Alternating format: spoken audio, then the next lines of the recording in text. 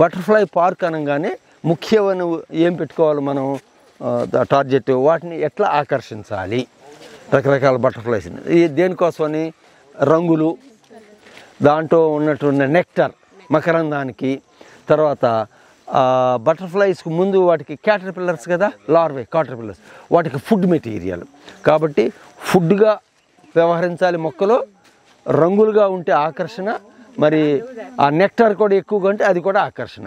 దాన్ని బట్టి చిన్న చిన్న అనేక రకాల బర్డ్స్, పక్షులు, తర్వాత సీతాకోక చిలుకలు అలా వాతావరణం వస్తాయి. అందుకని బటర్ఫ్లై పార్కులో ఇలాంటి మొక్కలు ఎక్కువగా నాటాలి. అది ఉద్దేశం పెట్టుకుని ఇట్లా నాటాం మేము. ఇవన్నీ కూడా very very attractive to butterflies. దీని పేరు ఏంటంటే తెలుగులో అయితే సంస్కృతి కార్యార్థరాణి ఈ మొక్కల పేరు. కార్యార్థరాణి అంటే విత్ డిఫరెంట్ వేరియస్ బెనిఫిట్స్ అనమాట కార్యార్థరాణి. అయితే ఇంగ్లీష్లో ఇండియన్ స్పైక్ ప్లాంట్ అంటాం దీన్ని. అంటే ఒక స్నేక్ లాగా ఉంది కాబట్టి ఇండియన్ స్నేక్ ప్లాంట్ అని కూడా అనొచ్చు దీన్ని. ఇంకో పేరు బ్రెజిలియన్ టీ లీఫ్ ప్లాంట్ దీని పేరు. బ్రెజిల్ లాంటి దేశాల్లో ఈ ఆకుల్ని టీలో వేసుకుని వాడితే ఆరోగ్యానికి చాలా మంచిది రకరకాలుగా.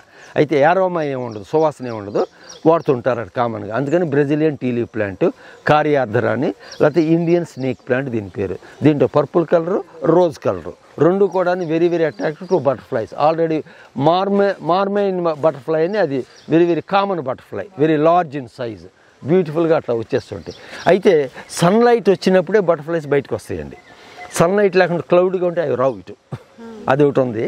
అయితే బర్డ్స్ మాత్రం వచ్చేస్తున్నాయి ఎర్లీ మార్నింగ్ నుంచి birds. You can see 2-3 types of small birds, little birds.